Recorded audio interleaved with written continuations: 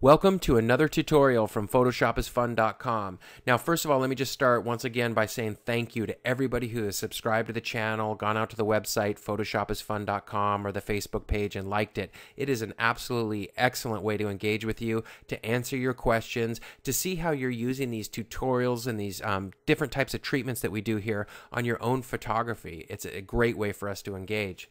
Now, that said, today what I want to do is I want to cover a topic called the Bleach Bypass effect, and it's a nice treatment for your photographs. We use this technique here in the studio, and it's not a difficult technique to apply. Once you get all the steps down, you can also fold this into an action script so that it'll allow you to do really quick processing with your own photography.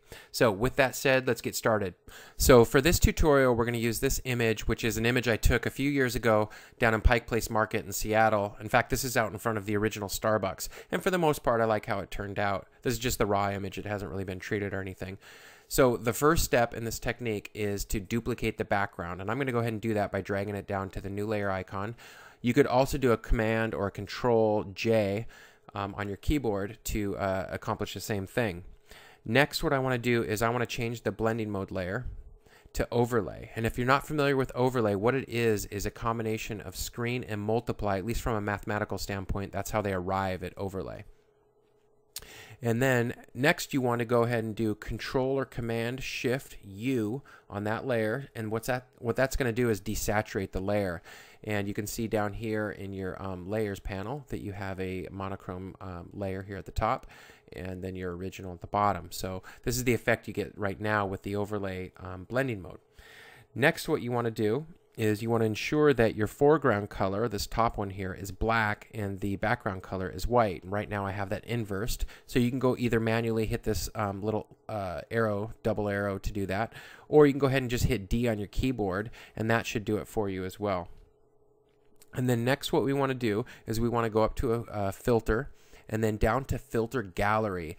And if you are using a previous version of Photoshop, then I believe this is in the distort menu. But if you're using CS6 like I am here, you would go to filter gallery. And then what we're going to do is go ahead and do Control 0 on or Command 0 on our keyboard so that we can get the photograph to fit to the window. And then next what we want to do is we want to look for Diffuse Glow. And I have it on Diffuse Glow right now. It's under Distort here. And we're going to set our graininess to 1, the glow amount to somewhere between 5 and 7 is usually what I do, and then the clear amount around 10. And then once you do that, go ahead and click OK. And that will give you the Bleach Bypass effect. Now, you can always dial it down with your opacity slider here if it's too much, or it's it's not exactly what you're looking for in terms of treatment for your photograph.